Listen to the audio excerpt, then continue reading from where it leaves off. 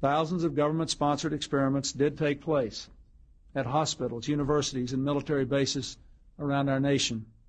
The goal was to understand the effects of radiation exposure on the human body.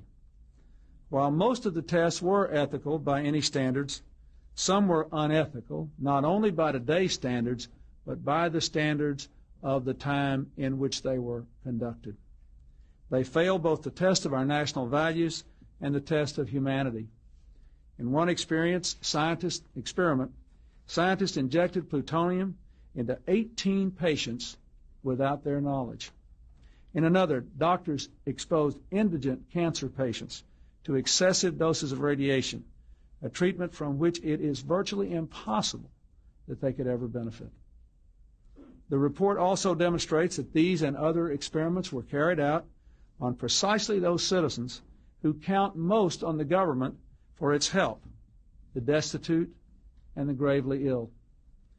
But the dispossessed were not alone. Members of the military, precisely those on whom we and our government count most, they were also test subjects. Informed consent means your doctor tells you the risk of the treatment you are about to undergo.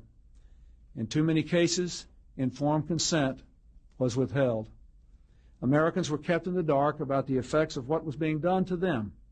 The deception extended beyond the test subjects themselves to encompass their families and the American people as a whole.